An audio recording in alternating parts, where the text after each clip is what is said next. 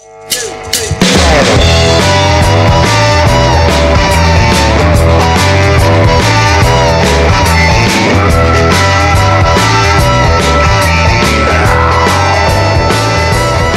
folks, welcome to this very special episode of the Brief Encounter podcast with me, Johnny Boyle. On this episode, I interview my very good friend Colm Mac Con Iomaire. Colm was a founding member of the Frames as well as Kíla, and in recent years he's had a very successful career in his own right, releasing 3 solo albums, The Hare's Corner, and Now the Weather and the River Holds Its Breath, the most recent record. On this episode, we talk about Colm's family background and his introduction to the violin and music lessons. We talk about the busking scene back in the 90s and how vibrant the music scene was back then. We talk about the formation of the Frames and the deciding factors for Colm to pursue his own solo career. We reminisce on some tour stories, particularly our time touring with Bob Dylan around Australia and New Zealand in 2007. And it's just a really nice chat because I suppose I got to find out a lot of things I didn't know about Colm, and he's been a very good friend for a long time and a very unique musician. If you get a chance to listen to his solo records, they're very special. And we talk a little bit about those as well. So hope you enjoyed this episode, and I just want to thank Colm for taking the time to talking to me, and I want to send a special shout out to Duncan Maitland, who's been mastering all these podcasts. So I'm staring out my window here on a very dull rainy day in Ireland, so I hope everybody's staying safe out there, and I hope gigs will come back soon, please, soon. We need to play. Okay folks, mind yourself, take care and stay safe. Bye.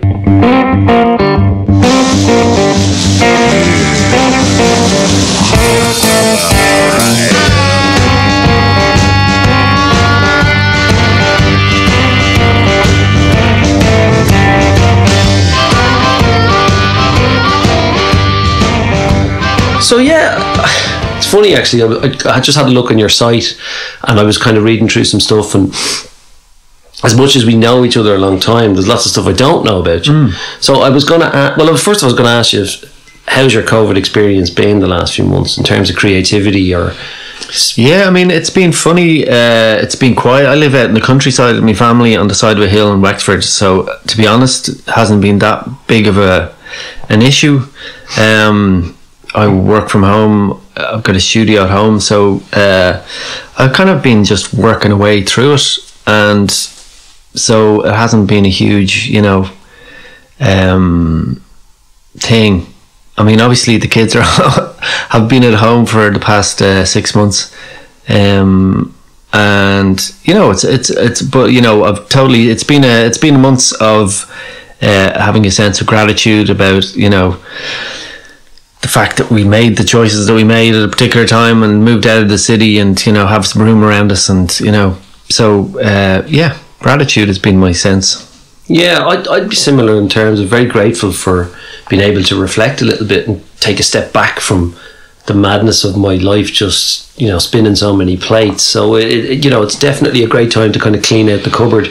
But I think for people in Dublin who are so used to being able to go here and go there and go into town, and I was in town like during lockdown. I had to go in and just pick something up, and so I went in one day, and it was funny because I was able to just pull my car up on the curb, like on Wicklow Street, and just leave it there. There was no one, but the only person I bumped into was Richard Boyd Barrett in Fallon and Byrne, of all places, and we had a bit of a chat, but even going in there of late, it's kind of like every day is like a Sunday around midday. It's there's very little going on. Yeah, I mean, I went up. I got one of those letter special dispensations to go up and do the late show with Glenn, and there was wasn't a single car on the road. It was like dystopian, and I'll tell you what an illustration is that I completely spaced off at the turn because I had no kind of traffic to kind of keep me in, and so I kind of daydreamed my way to Tala and had to turn around and go back to Donnybrook. So yeah, mental. It's funny, I was walking over one of the flyovers today with Dave from Picture House, and I mean it's great to see there's lots of traffic on the M50, but there was days when I was walking where you actually wouldn't see a car on the M50. it's definitely like, Omega Man, or the last man on earth. Very weird. I kind of figured that obviously living in a rural area would be different to living in an urban area, and it was very weird being. I'm very grateful here as well because I live near the Dublin mountains, so I could walk up to the Hellfire Club or Massey's Woods and get out in the fresh air. And actually what was great was living in this community here was the amount of people out walking, and probably lots of people who've been putting it off for a long time. But I do have concerns about the winter kind of creeping in and people not being able to get out, or and also I mean we're kind of on the knife edge, so that as the cases are going up exponentially, we're also just gone back to school and we're opening the pubs. So I mean, it's kind of like political imperatives versus kind of health and safety concerns are it's just a really interesting and worrying kind of point to be at, and then heading into flu season and knowing that your health service is completely underfunded, and I think it's you do get the kind of worrying kind of thing from now and again that they are making it up as they go along and they're winging it, and that kind of sense of, I think the political side of it as well is that they're kind of like there's a fragility about the government, that that there is a sense that the tail being able to wag the dog, as regards be that the kind of the different lobbies. I really empathise with people outside of the cities, because if you're a farmer and you live in a very kind of quiet area where there might be a local pub that they go down to, those very quiet rural pubs where you might see 6 people on a daily basis, and these people are very isolated and very lonely, and it is their only point of contact with other people. So I do really, really empathise with those kind of people, and I'm hoping they can kind of have that connection during the winter, or just having somewhere to go. I mean, I've had people in the house and stuff like that, and but now it's gone back to, my daughter's 18 next month. She can't have an 18th birthday party. And to be honest with you, there's bigger issues than that. But I mean those things are kind of profound as well, and you're only 18 months, and there is a kind of case of it is tough on our younger people as well, that kind of like we live as I was saying, out in the sticks, so the internet is kind of key, and trying to balance the kind of being online with your kids, you're letting them be online and knowing that that is his kind of lifeline to communicating with his friends, and so I suppose may you live in interesting times, isn't that the saying? That's it. Well, I mean, I suppose I'm hoping in terms of gigging and some sense of normality that, cause I remember when it started, a lot of people were like, oh, we'll all be back gigging by May, June, and I was thinking, I don't know about that, and I think a lot of people, vaccine or no vaccine, I think it's kind of, a lot of people are going to be phobic of crowds, and as was it David O'Doherty was posting something today about going back into I can't remember what it was, I can't wait to get back into the tide of droplets at a gig. We are wading through the tide of droplets at a gig. Can't wait for that again, So it is, I think it is an interesting, I mean, from another point of view, it's really, I mean, I'm intrigued by the idea of it. It's so kind of like a bespoke kind of antidote to all of the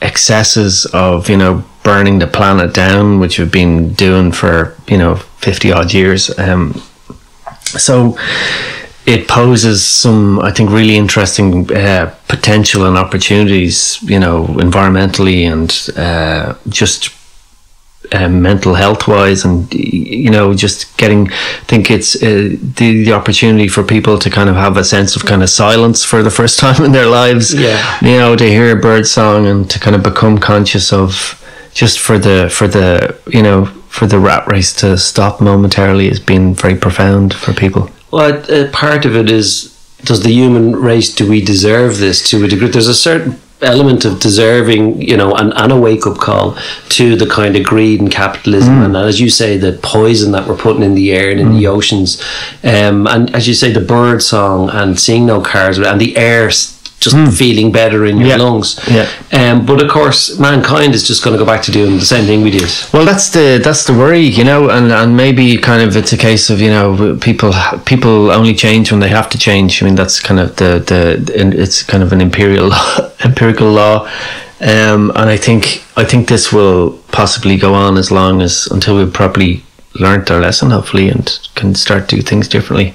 But I mean, it is kind of, you know, it will be interesting to see the vaccine kind of end of things and how long that's going to go on, and then how, I mean, it is kind of completely science fiction becoming science fact as regards, you know, pandemic and then the potential for, you know, how expensive is a vaccine going to be, and, you know, whether you're going to have a 2-tier kind of or multi-tiered kind of availability of vaccine, and are there going to be places where what's going to be the unclean zone, and, you know, there's all these kind of frightening and you know, exciting possibilities. And the conspiracy theorists saying, you know, you're getting microchipped while they're doing that to you.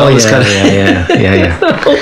Oh God, yeah. Well, look, fingers crossed. So I was going to ask you, just in terms of, I generally kind of start chronologically with people and kind of where the journey began, and I know that, you know, your father is from Connemara and very much deep rooted in Irish culture and history, and is your mum was a classical musician? And my mum, well, I suppose my mum comes from a big family. My mum comes from a family of 11. My dad comes from a family of 10.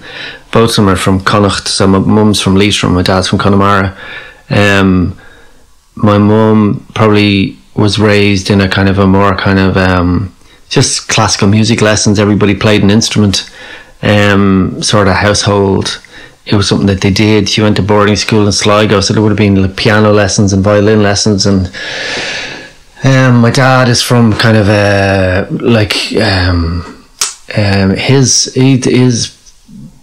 my dad's people. It's an interesting story as regards they, like a couple of 5 or 6 generations of my dad's family worked as the kind of custodians, or like they'd bring the gentry out on the local river. The house was on a river, and you know, gentry would come, and then they'd bring them salmon and trout fishing, and the fella who owned the estate while my dad was alive was a guy called Bruce Ismay, and he was a guy who actually dressed up as a woman to get off the Titanic, and he spent his last years living in the big house in Costla, living very, you know, so it's kind of and then there's stories of like the likes of you know, Charles Stewart Parnell and all that sort of thing, kind of people being out, you know, in a boat fishing at different points. But my dad had amazing stories about, like, he'd be doing his homework by candlelight in the house, and literally the river went underneath the house, and sometimes it went through when there were a couple of times through his lifetime where it flooded, so the river was literally going in and out through the front and back door. But he had a story of doing his homework by candlelight, and my granddad going out with his lantern with a bucket and his rod and go down underneath the house, and then come back with lihon. So I think they're trout, so sea trout, and putting the pan on the fire and putting the you know, the trout. But that's what's his. And then he would have left there about in his he got I think the first couple of kids, they got scholarships and kind of went to boarding school, secondary school in Galway, and then went on to Dublin. So yeah. And then my mum's her dad was a doctor, so he was you know, basically if there's a child delivered between, you know, 30 or 40 years, still during gigs, I remember over the years people would come up to me and I'd do gigs, oh, your grandfather delivered me, kind of thing. And he was actually, it is an interesting story as well. He was in the IRA during the 1919, 1920. I think he joined the IRA in Galway as a medical student, and then when he was in Rathmines lodging, he was recently I was working on a commission about Bloody Sunday, you know, 1920 in Croke Park, where the British Army came in and shot 14 people, just basically fired indiscriminately on the crowd. but he was on duty with the IRA that morning, where the IRA kind of assassinated all of the Secret Service people that the British Army had in Dublin, and so he was on one of those operations. So as a medical student, medical orderly, in case any one of their lads got shot. And it was one day that I remember that he actually spoke about, you know, and he had a ticket for the game and didn't go, and so then when you get kind of the opportunity then to write music about it, it was kind of like a hair-raising kind of thing. I'm sure it was. Yeah, so interesting. And of course, then, you know, two big families from Connacht, you know, basically the like probably 70% emigration, you know. So like there's a very few of that immediate family in Leitrim. They all left Leitrim, you know. So everywhere there was a running joke for years with the Frames that anywhere we would play in the world, there would be a cousin that would show up, or, you know, a relation for the guest list, you know.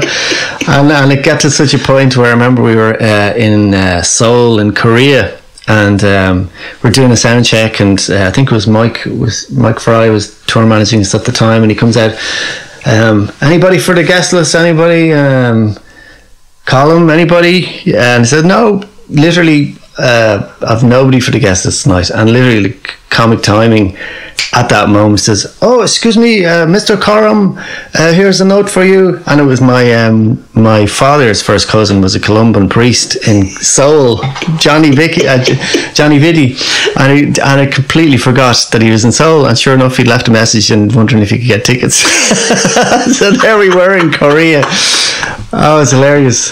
That's amazing. Was your mum from Connemara? My mum's from Leitrim, yeah. Oh, she's from Leitrim, so, yeah. sorry. Yeah, Your dad was from Connemara. Yeah. And did they marry before they moved to Dublin? Or? Yeah, they met in Dublin. And actually my mum was Irish speaking as well, as it happened, from Leitrim. I mean, that my grandfather, I suppose it was all part of the time, the cultural renaissance of, you know, Connemara Gaeltacht, the Gaelic League, GAA, and the kind of, that was all part of the kind of part and parcel of the national movement for independence, you know. Okay. So she spoke Irish, and then when they met, they would have made a conscious decision to raise their kids, you know, through Irish in Dublin.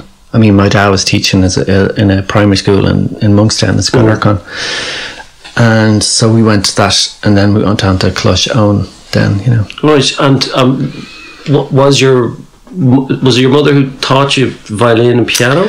No, she would like we went to kind of I actually went to lessons in New Park, you know, where Mark Erie was talking about. Yeah. So there's a kind of I think it's pretty more advanced now, the music school. It's kind of the past couple of years, but that was, I suppose, the origins of that. And it was within walking distance, so it's handy. Okay, because I think Binzer's son, original Frames drummer Binzer, his son Jake. Okay. And I remember him telling me something about when you actually go to the secondary school, or they teach you an instrument, so you get a free lesson, which I think is excellent. Brilliant. Absolutely, yeah. Because I still think in primary schools and secondary schools, like, music is still taught. It's very rigid. Yeah, and I think also it's the whole idea of, like, it's a privileged kind of thing. Do you know? I think I'm kind of more and more, you know, through the COVID thing, you know, and with the absence of, you know, there being any sport to report about. It was amazing to hear kind of more news about culture, about arts, you know, the arts in general. But the arts shouldn't be a kind of like an add-on kind of, it's almost kind of treated like this kind of frivolous sort of indulgence, you know, notions, are, as opposed to being kind of like a meaningful, you know, activity that can actually, you know, improve your mental well-being. It can actually, you know, be such a thing that kind of gives you self-esteem. Do you know what I mean? All these things. I mean, there's a few projects I remember hearing about where there's some schools. There's an amazing woman called Joanna Crooks who started this project, and I think it's taken off in different schools now, where every child in the school got a violin. Yeah. And you know, and it was in a kind of maybe a less well-off area, but that they noticed that all of the grades across the board, a lot of the like delinquent behaviour fell, grades went up, the whole morale of the school just changed. And it's just that whole idea of even giving a child an instrument that's theirs, you know. And there's something kind of I kind of relate to it as well from being a kid, and that kind of idea of, you know, this thing in the case and it's all wrapped up and it's kind of, you know, upholstery, and it's kind of, it's your thing, and it's kind of it's great for kids. It's kind of similar to having a pet, that you have a responsibility about feeding the child, feed it, and if you don't feed it, that it, you know, and that sense of thing, that was really kind of confidence building, you know, for kids, you know. Well, I have both my daughters at the piano, one in grade 6, one in grade 2, and it's you know, for a little while they wanted to stop doing it when they went into secondary school. They were, I'm in secondary school, big school, and I'm so delighted they kept it up, because my grandmother was a violinist and a piano player, and would every weekend go out on tour around Ireland playing Céilís, and that was like her pocket money, you know. And at the time she was living in Holt Lighthouse. So it's funny when you mention about, you know, catching the trout, and like, you know, that my father would say they'd be out the back with waves crashing in, trying to get Radio Luxembourg with a coat hanger, you know. You know? But as a result, then my dad played piano and he played guitar. But when I went for piano lessons as a kid, just the piano teachers were not nice at all. It was very regimental, and they were just, it was the classic whack across the knuckles. Totally. And that just kills any joy that you might try to get out of it, you know. Was your practice routine, was it very regimented? Well, I mean, my practice routine would, like, if I had my way, it'd be like playing squares outside, you know, with kicking the football up and down the road with my friends. That's that would be my ideal. My mother, fair play to her, was, you know, would, you know, insist on us practicing and make sure that we practiced a bit anyway, as much as she could. It's really interesting where, you know, through having kids, subsequently myself, I have a 17-year-old and a 15-year-old, and just so much about parenting is kind of watching your own life, but from a different camera angle, you know what I mean, reliving it. And but it's really interesting just watching the kind of dynamics of like teenagers, and just how it stops being kind of being able to direct them. It becomes more a kind of case of trying to, you know, set up a space for them to walk into. Do you know what I mean? And I think at that age it becomes far more about, you know, what their peer group is up to. And I think from my point, I was fortunate in the time at school that I mean, the school band we had was what became Kíla, you know. So we had kind of, so music was something that was recreational, that was as well kind of on a very practical level. It was a way of kind of skipping classes, because if you had to practice for a slog or one of these kind of feshes or whatever. So it was a really kind of handy way of being able to duck out and have a cigarette out the back of the school and play a few tunes. And so the school were very encouraging of, you know, all the arts. So it was great. But then that subsequently that kind of spilled over onto Grafton Street. Just to get some pocket money on the weekend. So myself and Owen Dillon, initially we started busking, probably inspired and thinking back to Liam and Fiachna had started the Benzini Brothers. And I think that would have been probably 1984, I think, possibly, or 1985, but maybe the same year or the year afterwards. Myself and himself kind of, like, I remember literally the first day we were going in and just walking up the street and down the street and just frightened to death, you know, and then finally settling on a place and kind of, you know, playing a couple of tunes, and then of course the more you do something, then it becomes kind of you know, it takes the fear out of it. And also the idea of like busking's really interesting, where you kind of you disappear when you stop, and then so like the busking thing was real kind of crossroads for me as regards also moving in from the suburbs, you know, and kind of getting to the city centre, and Grafton Street in a way was kind of like a gateway where you'd meet everybody who just arrived into the city that day, all the international musicians, do you know what I mean? They'd all kind of congregate and they'd pass through. So you'd a long line of kind of, you know, I remember just off the top of my head, there was an Israeli musician called Yossi, and there was an amazing hammer dulcimer player called Phil. And then there was, you know, any number of people that we would have kind of just been a part of the. Yeah. It's kind of like a motley troupe, you know. We'd start off early in the day, maybe in pairs, and kind of make a bit of money that way. And then later in the afternoon, a lot of these kind of gathered into one kind of larger group, and that was kind of the likes of, you know, Glenn Hansard and Mark Dignam and Mick Christopher and the lads from the Pale as well, and so that was, it was great. It was a great scene. But that was was the Dice Man still? He was, Tom McGinty, he's amazing. And that then there was another amazing character, guy called Colonel Mustard. Right. He used to wear he was a real vaudeville kind of, had a sort of suitcase. There was some sort of puppets involved in it, but he was dressed in this onesie essentially, with the kind of Pierrot clown sort of frills, and an English gentleman. But God, it's just real characters, you know, and also it was real education as regards kind of like meeting people from all sorts of backgrounds, do you know what I mean? And you know, getting to know the pickpockets and the shoplifters and all of the different, you know, fish in the in the sea. So fantastic times. I mean, it was a lot easier to do it then. I think Tom McGinty, known as the Dice Man, he had to, because he used to stand still, but then he had to change his act where he'd move at a snail's pace because they told him he couldn't loiter in one spot. So that's brilliant, why you'd see him walking up, you know, really slowly up Grafton Street.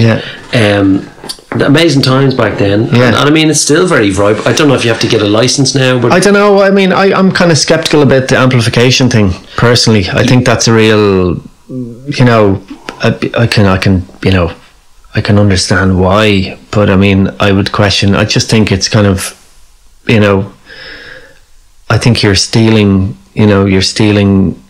every other musician's airspace, and then it becomes kind of exponential kind of noise, as opposed to having to learn how to, you know, it's like fly fishing, do you know what I mean? Cast your line and then people draw in to listen what's going on, and then, you know, I mean, so at different times we'd have massive crowds around us, you know, and then of course once you've got a crowd, then the cops would hate that, because, you know, you'd be the pickpockets would love a crowd to be able to operate in, you know. So there was all this kind of like pull and thrust and you know, you have to move now, lads. Oh yeah, we'll just finishing up, and then, you know, the second warning, the third warning. But I only got arrested once, but that was that's good, because I remember going to Canada when I was 19 for a summer, painting houses. Funny enough, when you think of the movie The Irishman, I hear you're the guy that paints houses. Oh yeah, that's the line. Exactly. But I went painting houses. But I remember being on the streets and seeing these guys playing plastic buckets. Oh yeah. I remember coming home thinking, I'll have a go at that in Grafton Street, and I had a couple of buckets that had different tones. And same thing, massive crowd. I didn't actually expect to get the reaction I'd got, because I'd never seen anything like that in Dublin. But again, I did it for a few days, but I was getting so much hassle from the guards. I kind of gave up eventually, because I knew once I started, I had 5 minutes and they'd move me on. And, you know. And also I think for like politically, I think it kind of definitely influenced me as regards, you know, here is the city of Dublin and who owns the streets, you know, as regards, you know, being able to the guards were there to move the citizens on. I mean, and as I get older, of course I appreciate that businesses have to pay rates and all of this kind of things, but still I think it would have definitely kind of opened my eyes as regards to, you know, we talk about our cities and, well, how much of it is ours, and, you know, how much freedom do we actually have? Or, you know, it's definitely kind of instructive when you're, you know, put into the back of a cop car, and when you're like 15 or whatever, and brought down for a couple of hours to cool your heels. Yeah. While they rang our parents. Oh God. My dad used to busk in the London Underground in his 50s, and I was thinking to him, why are you busking at your age? What do you need that for? And he goes, the reason I'm doing it is because I get a free pass and free travel all over London, because you've access to the Underground, so you could go down, and once you had your card, you never had to pay to get a train. He was getting free travel and making a few quid at the same time, which was great. And great acoustics as well. Brilliant acoustics. So he didn't have to mic anything up, or just, you know, never rains. Never rains. It's perfect. No. So initially, I suppose, so meeting Glenn and Mark and the guys in the Pale, and so we, like, when the Frames kind of started, did Glenn initiate the relationship with you, or was it just, did it happen organically? Or well, I think it was like I was definitely a member of Kíla, so Kíla were kind of like the extended, so it was the Snuddy brothers, Ronan and Russa and Colm, and then Owen Dillon and myself, and then the two Odlum brothers, so Carl and Dave. So we all were in you know, a year or two within each other in the two classes in school. And so then Glenn was putting a band together. It's funny, you know, just to trace the course, because when I met Glenn, I suppose Glenn and Mick were sharing a flat in town in Harcourt Street, and so they were kind of like, we were still, you know, living at home. I don't know if it was doing me intercert or whatever, and they were the two lads, you know, teenagers themselves, maybe Mick was 3 years, I think, ahead of me, and Glenn was just a year. So they were like independent. So that kind of, if you remember back to that time as well, when you're a teenager, there's a huge difference between 15 and 16, or 15 and 17. You know, there's a whole kind of like, it's nearly your decades apart in many ways. So they seem to be kind of way more kind of advanced, or, you know, sorted. And then Glenn, I think he'd been playing with like gigs with Hank Halfhead and stuff.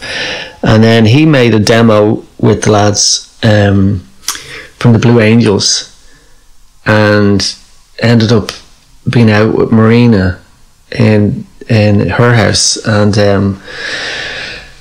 Denny was there, I think Denny Cordell, and what's his name from the Police, the drummer, Stuart Copeland. So Stuart and Denny were there, and they decided that Chris should hear this, Chris Blackwell, and they sent the demo to, and Marianne Faithfull was there as well. Oh wow. Yeah, so it's like an all-star cast. Wow. And as I recall, and so they ended up sending this to Chris Blackwell, and then Glenn signed a deal, and then wanted to put a band together from his extended musical family, I suppose. And I think I ended up kind of being in the band by accident, really, because I think Dave had joined, Dave Odlum, and John Carney, who I didn't know at all, was playing bass, and Binzer was Dave's brother Carl's friend from rock school. So right. so I was recording downstairs in Sun in Crow Street, and with Colm Snuddy, he was making a solo record of his songs, and I remember bumping into Glenn in the reception in Sun, and he was going, "Oh, we're rehearsing upstairs, sure, drop up later if you want, and bring your fiddle with you." And it's a case of like, I went upstairs in one band and came down in another band. So I ended up playing along, and, you know, nobody told me to leave. Well, and at this point, Glenn had done the commitments, hadn't he? No. Oh, this is before, yeah. Okay, so was he signed? Okay. So the whole thing was happening well advanced before the commitments. Okay. So that happened in 1990.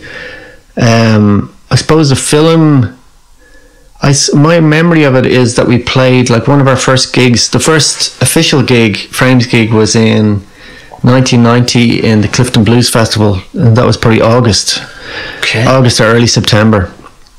And I think we'd got together maybe earlier that year, maybe in the spring or before the summer anyway, because I remember actually our first gig was opening up for a band called Lord John White in the Baggett. It became Sack. Exactly, yeah. Jungle Burger was one of their tunes. I remember, great tune. Yeah.